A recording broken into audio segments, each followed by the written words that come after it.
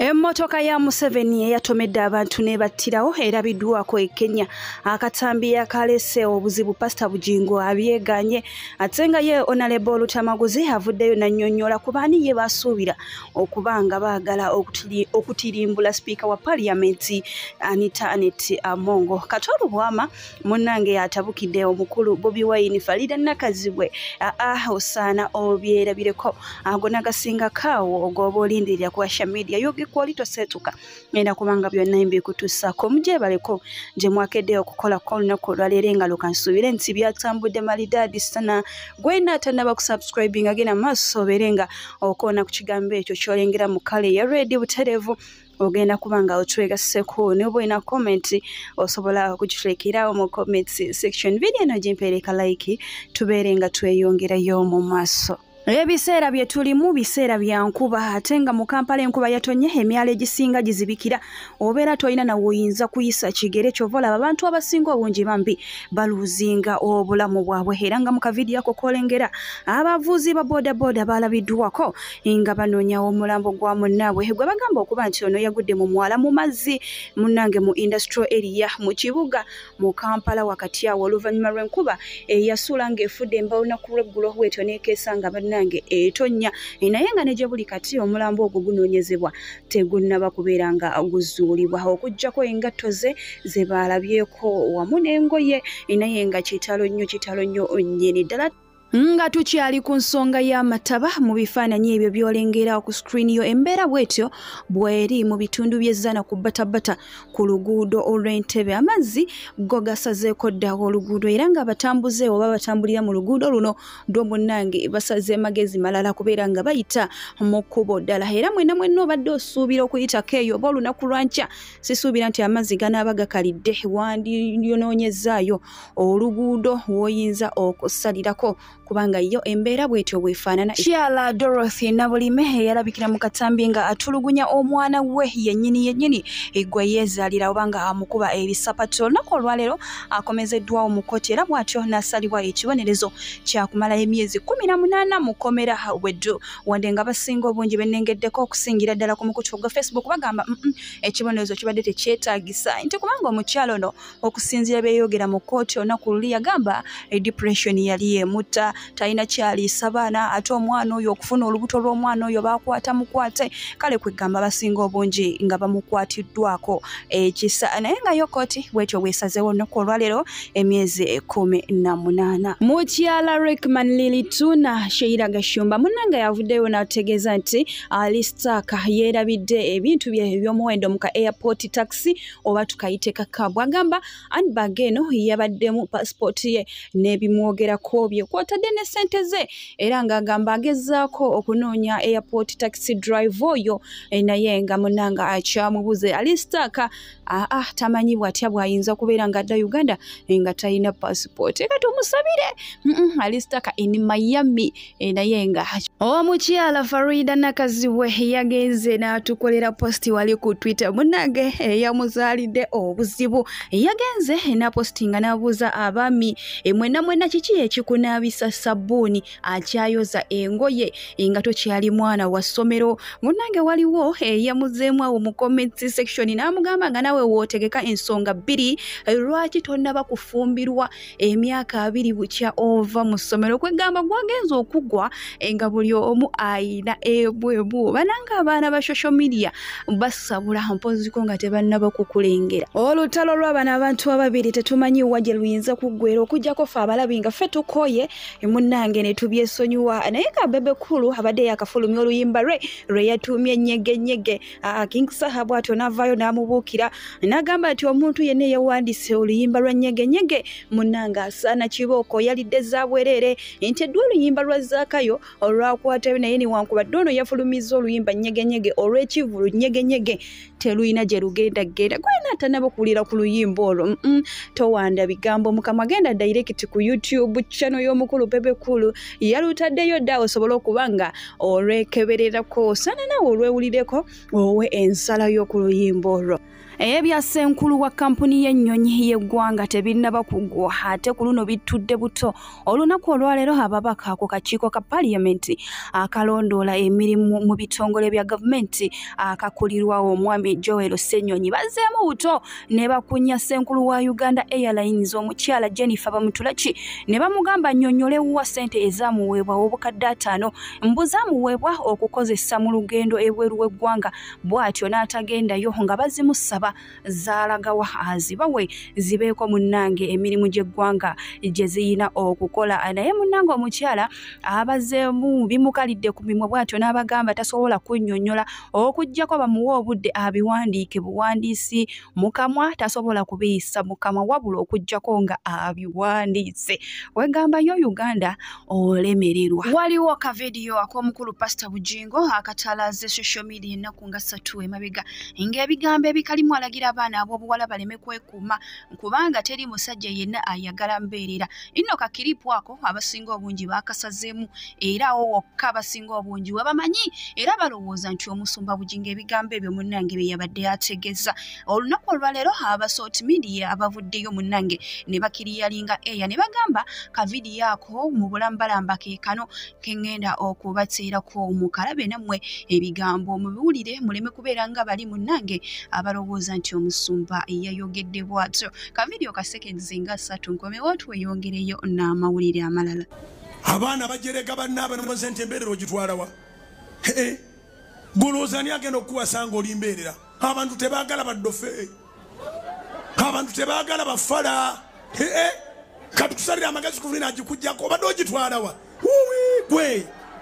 kirineza bulijjo tolina nawo opportunities bulijjo tolina nawo opportunities n'akuwalula bw'ato ne bakuggyako embeerera akufunye n'amanya nti afunye musege. Kembabuulire ndi musajja, abasajja abawasa tebanoonya experience era teri ndooza musajja asanyuka ng'okusanga ng'oli mbeerera akweyigiririza mpola mpola okusinga okujjanga omuvulungula omukwatanga matatu. Tuzeeko saidi yeno president w'ekibiina kya National Unity Platform Robert Kyagulanyi Ssentamu aka Bobi Wine wetwogerera mutaka mu ggwanga lya Ukraine era nga munnange yatuuseeko mu kibuga Kyiv mu Ukraine okubasaasirako ku bulumbaganyi obuzze bwe batuusibwako eggwanga lya Russia. Munnange atutegeezeza nti tubeere bulindaala okusingira ddala ku mukutu gwe ogwa Facebook aleeta kapya kokka ate oba ku luno atuleetedde kakinze nja kubanga nkomawo byonna embere nga embi batuusa. Omukulu Katolu Bwama eyaliko honorable avuddeyo n'atabukira omukulembeze w'ekibiina kya National Unity Platform Robert Kyagulanyi Ssentamu munnange amugambye waaba ayagala Nuupu yesasikemu ageze akwate ku mwami Mathias Mpuuga nti ajja kulaba bunnange ekinaamujjootoka naye ng'osaana omwewulirireko mu bigambo bye nga bw'abyogedde. Ngenda kubanga mbateerako ka vidiyo nkomewo mbongereyo n'okulayira kwa William Ruto n'emmotoka ya President Museveni munnange yasangiddwa e Kenya birindirire mu maasawo okatono. Bobi Wine baba yagala okutegeera nti Nuupu bwe kutukamu ezaako okwate ku Mpuuga ojja kutegeera ensi bwefaanana okumanyiira kwe mwasusize ettwe eriringa ng'eryenjobe. Ani asusse ettwe? Bobi Wine katotosuseemu aviire ddala ku Mpuuga kubanga baba baagala ekibiina kyabwe kibeere nga kati mmwe mumugobya bwe bawulira nga mmwe mutandise omuwagira bagamba nti kati ffe tetumuwagira kuba nti tumuwagira lwa bugezi. Mugezi asinga principal ate amumanyi bagenda mu European Union abazungu ne babuuza ne bagamba nti what about a person whom we usually see on TV speaking very good English, very intelligent, very learned person, is there an icon of education. Babuzo no rompu tosusenyo kati watu kamali bamugambaliriddwa ono omulala ye is a masquerade, is a masquerade. Bobi Wine nga tuzeeko wano ku mulirwano e Kenya masanyu na bikojjuko olunaku olwaleero omukulu William Ruto lwalayiziddwa nga president wa Kenya mu butongole era nga munnange the former president of Kenya Jomo Kenyatta alabiddwako nga amukwasa obukulembeze masanyu gokka bunnange ngenda kubanga mbateerako wano katono nnyo nga bwe bibadde nkomewo mbongereyo n'amalala. Mr. President, please repeat after me. I, William Samoei Ruto,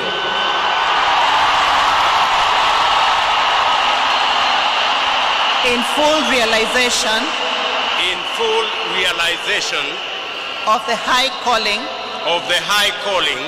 I assume as President of Kenya of the Republic of Kenya, do swear that I will be faithful and bear true allegiance to the Republic of Kenya, that I will obey, preserve, protect, and defend this Constitution of Kenya. President wa Uganda Yoweri Kaguta Museveni y'omu ku bagenyi ababadde mu kulayira kw'omukulu William Ruto naye nga bonnange bo Uganda emmotoka eyo etrendinga oba eri mu kutrendinga ku social media olunaku lw'ekyo kigambibwa okuba nti emmotoka eyo munnange ye yakonye oba ye yatomedde abantu olunaku olw'ejjo ne mufiiramu abantu babiri balambanga n'omulala ali mu ddwaliro. Munnange Bannayuganda banyiivu embwe emmotoka eno olwamaze okukona abantu direct ate negenderawo e Kenya netambula n'omukulu President Museveni naye nga kyonna kyekirize ngenda kubanga mbalekerako omukulu oyo alina engeri gy'atawusemu olw'emmotoka eyo etrendinga ku Kenya medias wamu ne Uganda medias emmotoka eyo yeri mu kutrendinga mu ngeri yemu ngenda kubanga mbalekerako omwami Honorable Lutamaguzi alina byayogera ku nsonga za Speaker Anita Amongo atubuulidde nti baani abaagala okumutta oba oliawo woba oyagala okubitegerawo bulungi biwulirize osobole okubinnyonnyoka. Tusinkane mu biri eddako babayi mweraba. Amawulire gaago ettoyi ya President mbwe ya Museveni bagirabyeko Kasarani Stadium e Kenya kyekyatomezezza abaana babadde bamuddusiza motoka ya B. Naye Museveni tokomye ku kyakutubba na kututta na kututugumbula oswazizza Uganda. President bye bakulabako zungana motoka ya B otambula otya motoka ya B notola sente y'omuwa omusolo ogule motoka ya B yo Muhammad President simayi bagirabyeko ya B. No. Chimala. We are tired ya mazi. Totunywerako bitiri bitabye. We are tired ya mazi. Tujeko obusera we are tired ya mazi. Nale muri jimu mwena abasupportinga Museveni. Tuchimanyi Museveni yalwala tasiba mazi ne tukoya amazige please. Togenda kutabana baffe na kutusiba na kutwavuwaza ato tuunyiriza amazi nedda tukoya amazigo Museveni tukoya amazigo va mu bakusudia nawe nzi sisudia Museveni tukoya amazigo tukoyo tuzunzizaako amazi to tuwunyiriza amazi I am tired ya amazi tujeko amazi gende wakitulo umule to tunywerako bitiri bitalo tambula tupamira buli wamu watuse n'okutomera abaana babendi n'obatta. Museveni tukoya amazigo. Museveni we are tired the pupu yo pupu tukoya amazigo totumanyira muwozi paddinga kitatacho gwa Janet kwata kibacho kitekeko padi tukoya amaziga Museveni we are tired ya amazi nkidamu kimala muwozi Janet simanyi mwe byani simanyi bitabo biwala byani simanyi Natasha mugambe kitamwe tukoya amazige Museveni jolire bikomando byo nojonywere bitiri bati simanyi bitiri bita tetubayo tukoyo tuzunzizaake motoka ya B jo babadde bagikuddusiza opame nesta abaana babendi tukoye kimala kati yino bagirabyeko Kenya mu kifo Uganda bandigiranzeeko ebintu ebyomugaso kimotoka kyo kyekizunga ku mikutu ekyamazi kitamwe gwe muwozi totamira butamizi na songola bisulubu nkugamba mweni ale mu people tumanyi ki Museveni kyagala kitufiireko tekikyasobola na kusiba mazi. Speaker kugamba nti bamunoonya yali na kwebuuza lwaki bamunoonya why and who kubanga olaba omuntu ali mu armored vehicle nga naye akuba omulanga kati nze olonkoko enyeera mutunzi nkole ki alina okukimanya nti ensi Uganda nga bwefaanana kakati ejjuddemu ba mafias and mafias are determined to do anything. Era bw'owulira empologoma ng'ekaaba nga muli mu Animal Kingdom oba mu bwakabaka bw'ebisolo n'owulira empologoma nga zikaaba wowe kati gwa akamyu n'engabi oteekayo misinde totunula mabega kakati lw'owulira nga baga nti newakubadde bino byonna tubirina naye tetuli seefu kakadi gwali eyo naddala gwe mwambala kitisaati kya kyenvu n'oyimirira ku kkubo ne weewaana simayinga bwe baba sekiwalinga future olina okwetunula muno tannaba kubanga eyo parliament institution eyo gye tulimu erimu a lot of challenges nakugambako wano olulala baleetako omutwe gw'omuntu mu parliament where did that end akyalina okumanya ye nga ye nti waali ekifo ekyo kyalimu kizi number 3 yes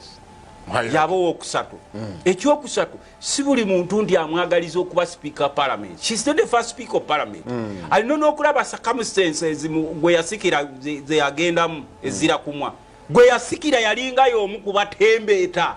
naye nsuubira ku ssaawa ze ez'oluvannyuma yasaba Bikira Maria n'aga Bikira Maria ndabika kye nabadde nkola sikimanyi so alina okukimanya ebiro bye tulimu si byangu ate bano abasajja basaavinga nabo ba mitima mibi nakubuulirako nti abakungu abo be batuukiriza ennono za setaani ezamuleeta ku nsi okubba okutta n'okuzikiriza eri ebyokwerinda mu ggwanga ebyokwerinda byani ebyokwerinda byani state of security in the country. There's no security in our country. There's no security. There is a lot of insecurity in this country. Omanyi bwe mulaba mwa Museveni nga bwe kankubuuka bwe speaker akyogedde naye gwe wali okitegeddeko nti mwa Museveni kati ne bw'abajja Kampala ng'ava Ntebe bw'aba atandise okunaabanga amakubo batandika okugaggala nga tannaba nga amakubo gonna bagaggala ne baggala ekkubo for 2 or 3 hours mwe Museveni okuva Entebe paka nakaseera era bw'aba tannayambala kusimbula tewabeerawo mmotoka esala kati naye bw'amala naga Uganda is safe from border to border but you said Uganda mwagise kiwalinga ate namwe ab'NRM temulina kukaaba kubanga mwagamba mbu simanyi future yamwe bagise kiwalinga bwe munaakolanga politics wamwe during election time ate ne mujja eno ne mugamba nti ate bye twayogerako byali birako ffe tukimanyi Uganda is one of the most unsafe countries in the region. According to who? Kati gwe obadde ogamba nti security weri according to who? Kubanga bano abali mu gundi bwe bakuuma famire zaabwe oli n'akuuma mukazi we n'akuuma girlfriend we n'akuuma mutabani we n'akuuma muwala we n'akuuma senga we n'akuuma ani ne bayitawo nga bonna balina emmundu akuba kugamba nti bali seefu bonna bayitawo emmundu ziri ziti ne babakuzanga ku kkubo bakuba emmotoka ye zeetera okubalabagabaga ngamba seedi eno ngenda luweeko balabaawo munaaka zange we baba bajja abagamba nti eggwanga liri safe border ku border bwe baba bajja n'emmundu nga nkooki era ne bakuba emmotoka eziri ku kuba vaawo gundi we are not secure kakati oyo yakusiriwazza nti Uganda is very safe wano njagala kubuulyako maye abasajja bano bagezigezi nnyo they pretend that this country is safe but Uganda is not safe at all era ensonga lwaki olaba kati buli mukungu wano alina omusirikale obadde okimanyi buli mukungu kati alina omusirikale amukuuma amutambula ate kyenkugambye nti if you are safe why do you overspend ku bantu abo buli mukulu w'amagye kati ne bw'omuyita ekiro ku ssaawa emu ku geeti agamba kuba ku nnyama oyo atuuyi bajjeno bonna abaali mu nsiko bwe ziwera 11 nga bayingira ebisaakaate n'ateeka wano asikaalya n'ateeka wano wuliriza ssebo kino kikulu n'ateeka wano omusirikale akuuma ku geeti n'ateekawo kamera n'agula embwazi eri munda takomaawo n'abanga kwegamba 24/7 akimanyi they are not secure era nze ngenda n'ensekerera mu abantu mwa Museveni bajja n'azanyira ku bwongo mu Uganda is safe from border to border why do you move with 60 fleet of vehicles emmotoka nkaaga ng'atambulako olumu ne bagamba mbu omukulembeze obajja nakaseke neekengera mwe ebiseera ebisinga yeekengera n'ayita mu kyerikoputa kyokka eno waasi convoy nayo neetambula bw'atayita mu kyerikoputa n'ayita wansi kyerikoputa ne kiyitawo ne babagamba mbu omukulu alinnye ennyonyi agenze so there is a lot of insecurity in this country abaana babawamba enkya neggula abaana bonna abaali bawagira Kyagulanyi abasinga this is kidnapping them they are putting them in dungeons and they are killing them. No, there is. Kati nze kugamba bino si byammwe bya baba. Kati nze nkweyo ku bantu abaafa ntandika okubakuwa. Waliwo omusajja bamuyita Ddamulira baamutta yali akola mu katale k'ewa Kiseka. Nkwongera okuwa abalala kati waliwo akawala bambi ke baawambye bawakalabye enansana Teddy nibakawamba kono otubebaza bakalese mu koti mubakavunaana mbukazi na amazina nga ono omusajja yakafajje no munabo omu netubuuza nti waliwo issues ezimu ze Twitter pet issues ezitaina na kutwala government manyi. You just caution that person okumubuulira obuntu bulamu omuntu bwafa weeyisa booti. Tubadde twakali awo nga Nadduli akuba endulu omutabani wange alabika bamusse tunoonyeza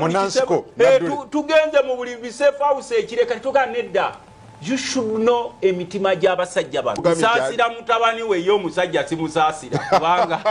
kubanga abo be baleeta olumbulege ate abadde asaavinga kati nze nsaasira mutabani we kubanga I wish this government knew that what nti okutemula okuwamba okukola effujjo tebirina kye bigenda kutwala era ensonga lwaki bwe mufa basajja mmwe people celebrate. Nze waliwo omunene gwe baali babiseeko ennaku ezo sigenda kumwogerako munene ne asaagala kumwogera naye ngamba waliwo omunene gwe baali babise abantu ne batandika okugjayo obukoko bwabwe bwe baatereka embuzi nga bagamba ono naye agenze embuzi yange tangisale era kino njongera okukibagamba mwabanene bajjeno bwe mufa abantu bakyakuba engalabi n'okusala ente zaabwe olw'enneeyisa yammwe etali nnungi. N'olwekyo ssebo ng'ogenda okubuuza twetaaga tubuildinga eggwanga nga tuli serious. Buli munansi gwe mulaba ali very important. I don't care about your tribe. I don't care about your religion.